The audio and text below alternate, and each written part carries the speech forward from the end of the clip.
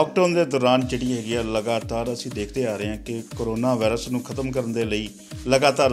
प्रशासन दियाँ और पुलिस दियाँ जो कोशिशें वो लगातार जारी रही और बहुत सारे लोग जोड़े गए इसनों खत्म करने वास्ते लगे हुए हैं और कुछ अमृतसर के इस तरह के भी लोग है कि जोड़े लॉकडाउन के दौरान चाहे घर में बंद ने पर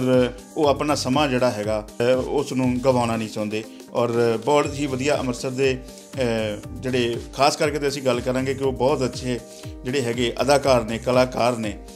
फिल्मों के काम करते हैं लेकिन वो नाल जोड़ा है उन्होंने एक आर्ट का भी जोड़ा बहुत शौक है और लॉकडाउन के दौरान इन्होंने उन्होंने लोगों दी तस्वीरां बनाई ने जोड़े लॉकडाउन के खास करके कोरोना वायरस दे नाल लड़ाई लड़ रहे हैं जिहदे विच पुलिस ने और मीडिया कर्मी ने प्रशासन है और डॉक्टर ने और उन्होंने तो इलावा जोड़े होर भी जड़ियाँ अपनियां सेवावां जड़ियां हैगियां इस भयानक बीमारी नूं दूर करन दे विच लगे हुए हैं तो इन्होंने बहुत वधिया उन्होंने जोड़े है स्कैच बना के उन्होंने बड़ी अच्छी तरीके नाल उन्होंने उत्ते चित्रकारी करके उन्होंने एक सन्मान देने की कोशिश की है तो साडे नाल अज मौजूद ने गुरिंदर मकना जी। आओ उन्होंने गल करते हैं कि किस तरह तुहाडे दिमाग दे विच ये गल आई कि घर रह के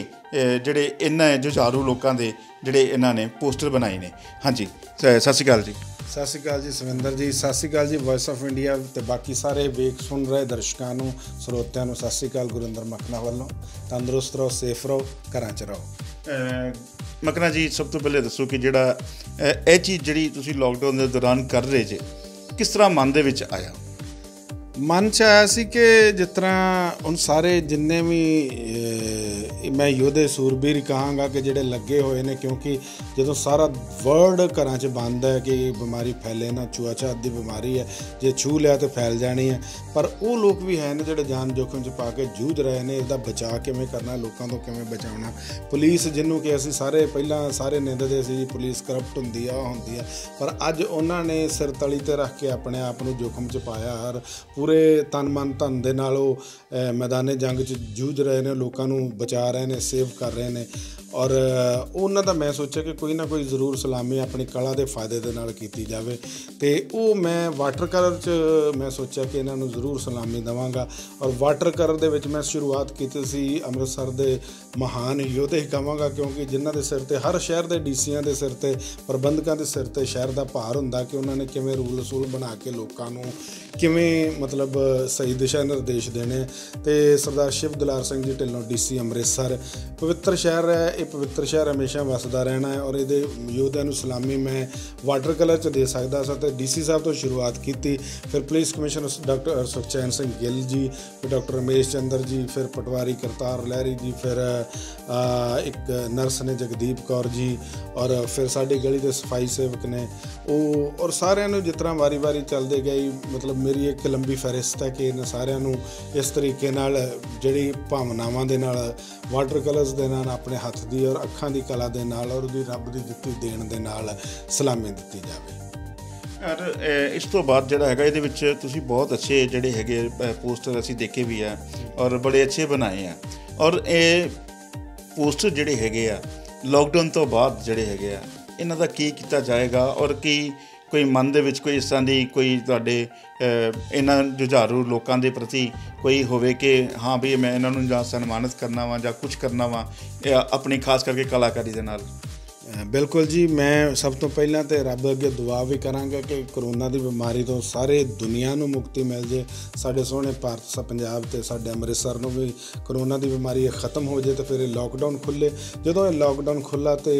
वो पहले दूजे दिन ही इन्हों के जोड़े भी 20-25-15 जिन्ने भी ये बने हुए मेरे पोर्ट्रेट्स होए वाटर कलर वो सारे की मैं एग्जीबिशन ला के और सब तो जिस तरह मैं सोचा कि कोई किसान या दोधी या पटवारी या सफाई सेवक या नर्स जिन्होंने समाजिक रुतबा कभी नहीं मिला तो और काम उन्होंने बहुत वड्डा है बहुत वड्डी सेवा है तो उन्होंने का उद्घाटन करावांगे एग्जीबिशन का और जे 1-2 दिन जिन्ने दिन भी चली उस दिन फिर सारे जिन्ने भी मैं बनाए हुए सारिਆਂ सद के फिर कल्लियां सारिਆਂ प्रेजेंट करवा देंगे और वो साडे वल्लों मेरे परिवार वल्लों मकना परिवार वल्लों एक तोहफा होएगा उन्हां महान योद्धियां लई। एक गल तुसीं कर रहे सी जी कि इहदी प्रदर्शनी जिहड़ी हैगी है प्रदर्शनी तुसीं समझदे कि किस पद्धर ते होनी चाहिए खास करके इन्हां योद्धियां दे लई?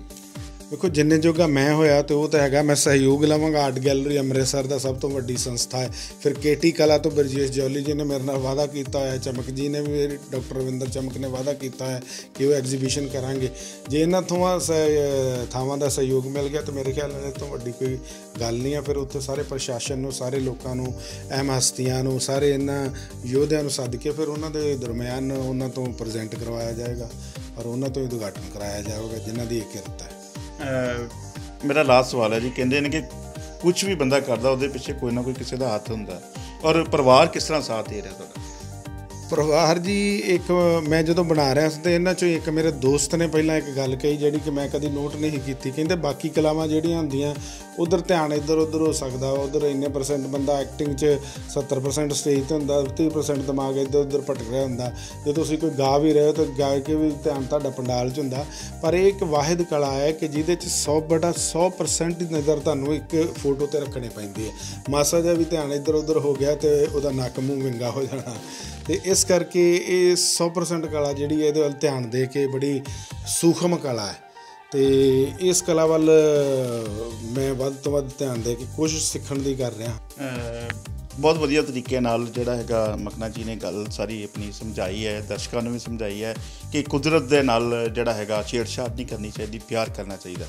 ਕੈਮਰਾਮੈਨ ਸੰਦੀਪ ਸਿੰਘ ਦੇ ਨਾਲ Savinder Singh, vice of India 24/7 Amritsar.